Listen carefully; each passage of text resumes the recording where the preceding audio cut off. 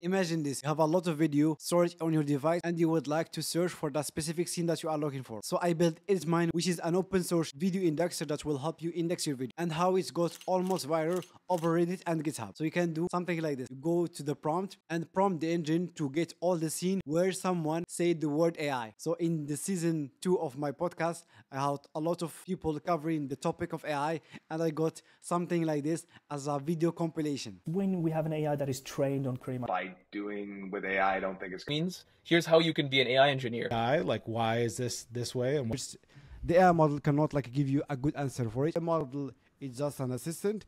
Lean into using AI when you're coding. This one was a pretty funny use case for Immich, but you can do more than that. But before that, I would like to give you the full story of Immich product and how it got almost viral over Reddit and GitHub. So first of all, I had an issue with I have over 2 terabytes of video footage, as I mentioned before, and I couldn't find the video that I'm looking for. So I tried the Finder, and you need to have the video date or the video file name, but I couldn't remember that exactly.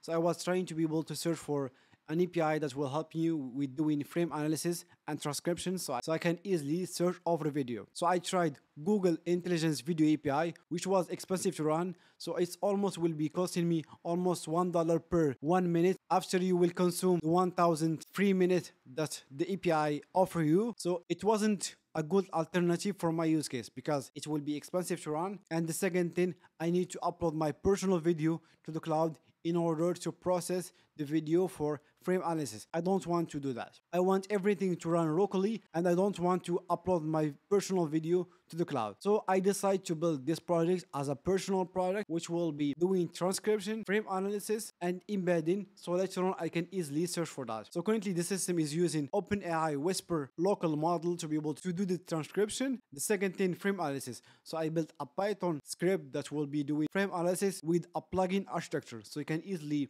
add new plugin to the system. So you can do, for example, activity detection, environment detection, emotion detection, face recognition, object detection, text detection over the image using OCR, and you can extend the functionality of this Python script by adding new plugin to the system. And after I got the system working on my end, I decided to make it open source, so other people might have the same issue as mine and use it on their own desktop. So I decided to make the GitHub repo open to the public, and I posted over Hacker News.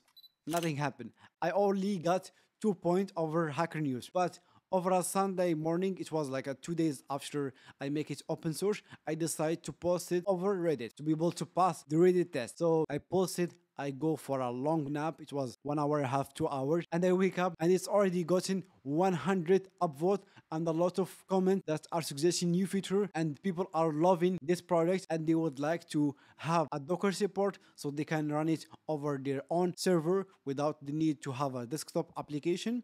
And also the other requested feature was image support, so you can easily pull all the faces from image so we can use them for face labeling for the video that you have as well. So you ask for it, I work on it, and I deliver. So currently Immich have a support for Docker, so you can just run Docker Compose app and it will give you the Docker container that you can run over your server, but it's currently still in alpha version, so you will have a branch that you can use to be able to get this Docker setup. And after that we will have the image support, so you can just provide us your image host endpoint and the API key that you can create an image settings page with the requested permission that we need, and we just be pulling all the faces with their name to be able to help them with indexing and face labeling your video as well. So currently enough talking about the feature and what will be offering in Immich. So I will go to the screen and I will show you what you will get when you run the Docker container. So this will be the GitHub repo, so you can just go to the branch where we have Docker, and you can just follow up the setup here, and you just copy the env.example to be able to set up the env.system at.env, and after that your env file will be looking something like this. We have all the system, we have the database URL, the Redis, the ChromaDB, the Python script, all the internal storage and face recognition, the model cache and other stuff that we'll be using. And here we have the env, where you can toggle between using local model or using Gemini. You can just set up gemini.api.key, and you have the encryption key, the host media path. This one is critical. This is where will be searching and getting the media folder from. So you can just set up, for example, I am on Mac, it will be /user/elia/download from my download folder. And here will be the search AI model, the local one, if I would like to use local model instead of Gemini for NLP, for natural language processing. So currently everything is set up. I can just go here and cd to docker and run this command, docker-build. So it will be building up all the image, and you can just go here to the Docker desktop, go to the settings, go to resources, file sharing, make sure to share the /user/elia/download folder so the Docker container will be having access to. So I will just go back here. I will be just waiting for the Docker to be built. After building, it will be giving us all the script that we need, and it will be looking something like this. Here we have it is mine background job for background job handler, for example, indexing the video. We have ChromaDB for the vector database. We have Postgres for the web application, for example, for user and folder model. We have Redis to be able to set up the cache, and we have editmine, which will be the web interface. So we can just go to this one. And here we have the onboarding process. So you can just click on continue, and get started. Currently, we have only the login screen. So you can just use the default login credential, which will be admin.example.com, and the password will be admin. And because I already have data in my vector database, it will be loading the vector database data. So this will be all the data that we have. We can just go back to the other container, which will be editmine background job. And here we have all the background job right now, all the queue. We have the video indexer, face matcher, image importer, video stitcher, year in review. That will be a bonus feature if you would like to stick around until the end. So I will go back to the dashboard. I will go to the search functionality. For example, I would like to search all video where my friend Ahmed is showing up. So currently, this is Ahmed Azabi, and we have the video here. So currently, maybe also we can do for Elias. Let's do, for example, here's my name. And currently it will be given all the scene where Elias is mentioned. I will do something like Whisper, for example. I'm not sure if this one will be working or not. It doesn't. So it doesn't show me like accurate because I have a podcast episode with Whisper, but it doesn't show up. The search functionality is still in progress. So we'll be working on that to be able to improve the search accuracy for this stuff. So this is one of the things that we'll be working on. And we can go to the prompt feature where we show up in the first section of the video where we are combining the search where the word AI is mentioned. I will go to here and I will go search. Let's go give me total of video that I have. So there is two type of like a response. It will be either like a response with scene or just a normal text. As you can see right now, we have a total of 30 video in my library. This video contains impressive 500 individual scene. So currently, this is how much token has been used. Currently, I'm using Gemini for this demo. You can switch to use local model if you want. Okay. Give me all scene where Elias is found. Okay, it does found the 10 scene. So I can just select, for example, this scene and click on stitch this scene. So there's an issue creating the scene. Okay, let's go. And this one has been completed. But at the end of the day, I build and I'm just like telling people what to do. So currently you can just download the video, nothing else, but later on you can have the option where you can integrate it with your favorite editor, for example, Final Cut Pro or Adobe Premiere Pro. So you can have the option to be able to get Adobe Premiere Pro or Final Cut Pro product that you can use to be able to continue the editing. So it will be just give you the scene that you need for the edit, and later on you can just go to the editor and do the final adjustment. This is just a preview of what will be the shot feature in EditMine. I will go to the setting, which is the most important part. As you remember, we set the host media path to be /user/alias/download. I can just go here, add folder. This is all the folder that I have in my download folder. I can just select one of them and it will automatically scan the video. So currently the process has been started. So it will be starting to transcribe the video, do frame analysis, create the scene and embed it. You can follow that in the video indexing. So currently we have the video here and I set up here the watcher. So this is the test video folder in my download. I can just go to here and I can just grab one of the video and I can just drop it here and it will automatically add it here. So this one, it just been added right now and this is the one that I just copied. So it will automatically be watching your folder that you set up here to be able to do the frame analysis. As you can see right now, we are analyzing the frame, and after that the second part will be to creating the scene and embed it using ChromaDB. So I can just go back here to the settings. I can go to the image import. Here you have to connect with your image to be able to import the faces with their label, so it will be used to be able to recognize the faces, so we can know that this one is Elias, for example, and this one is Ahmed. So you can just enter your image API key. So you can just go to your image account and go to the settings page and you will have the option to be able to create an API key.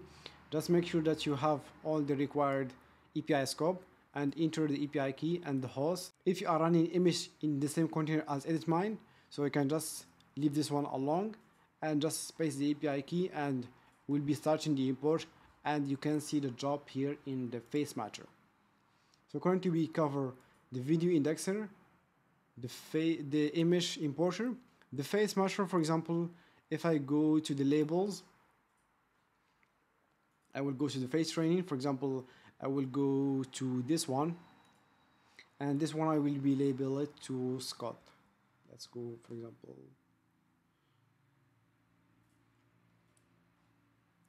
So currently it will be labeled this one as Scott, so later on I can easily identify this one as Scott, and I can just go to the face matcher where it will be starting to be able to look up for all the similar unknown faces, and it will be comparing if it's similar to the reference image, and it will be updating instead of going all through all the image and selecting them by one.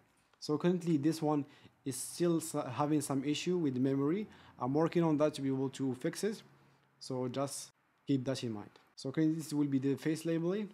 Let's go to the dashboard and let's go to the one. What was really interesting is having access to resources, to look up. So currently this will be the video, so you can have the option to be able to update aspect ratio if you would like to. So currently we'll have this scene, so you can just go, for example, switch to the scene that you are looking for, and this will be the scene text. So this one will have all the information about the scene that we are using for semantic search. So currently, for example, this one is unknown and unknown. It's not been like a label yet, but you can toggle between faces, recall is the first objects, one, the first time I texts connected. that has been detected if you would like to. So currently we'll be giving just an overview of all the scene that we have captured and indexed. So currently we cover the Docker support that we have right now. We cover the image support and the setup to be able to add your folder so you can start indexing your video. This process is resource intensive and storage for the AI model if you would like to use local model. We don't store the video, we are just linking to the actual original video. So the video will be stayed in the original media folder, so we are just getting the data directly from there. And one last thing, because it's currently December and during this time of year we are seeing something like a Spotify Wrapped or a year in review type of video. I make something similar to video. This is just an experiment. If you would like to see it, you can just go to one of the branch where we have this experiment. This will be it. So it will be something like this.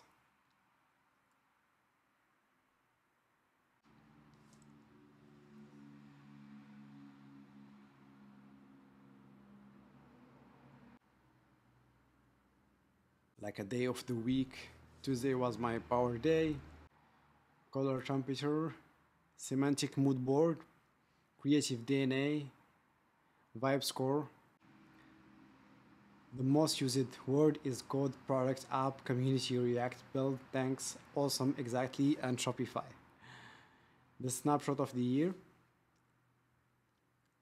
and the closing scene, and we have share story where you can just click on download the video. It will be something like this.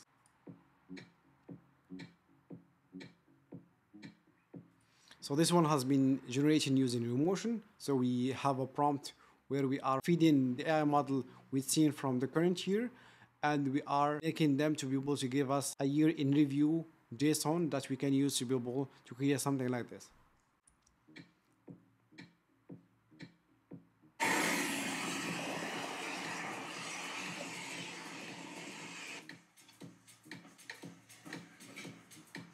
And so when I'm like, if I have the challenge or urge to build something So that's the kind vibe coding, I think, is a term that was